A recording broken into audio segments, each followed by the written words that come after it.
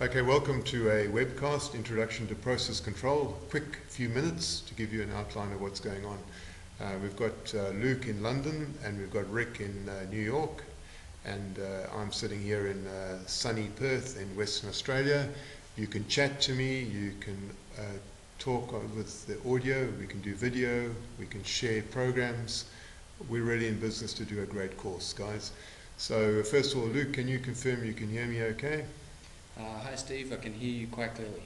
Brilliant. Right next to me you sound like Luke. Rick, are you over there in New York? It's a little bit late in the afternoon your time. Rick, can you just confirm you can hear us okay and you can see the whiteboard? Hello Steve, I can hear you very well. Excellent. Thanks, Rick.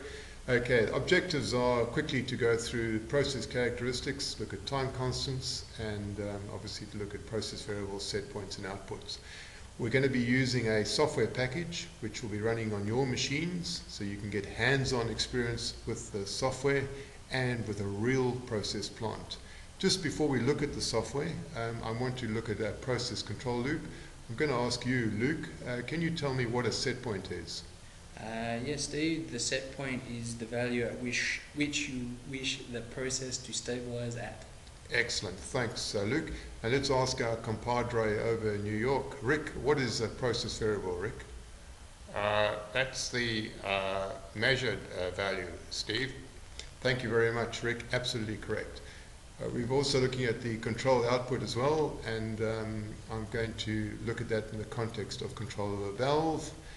Just bear in mind, of course, that we are looking at a few objectives of the course, which is to look at process characteristics and also to look at the process variables, set point and output.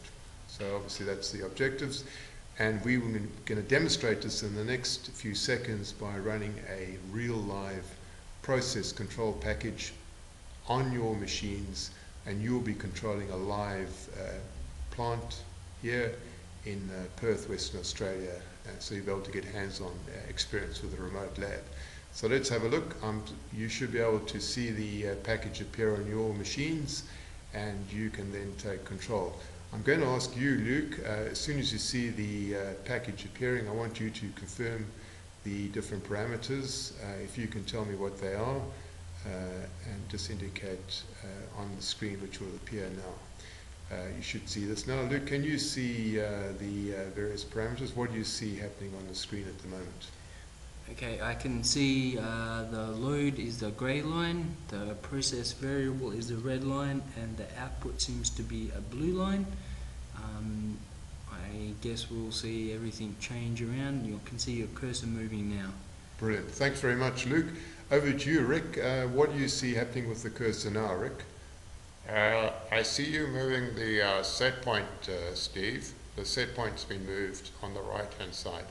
Absolutely right. Thanks, Rick. As you can see, there's a short excursion there with the output. And I'll just finalize by tweaking. As you can see, it's running in automatic mode now, and it is under the control of the PID algorithm, which is what we're going to be looking at in considerable detail over the next section.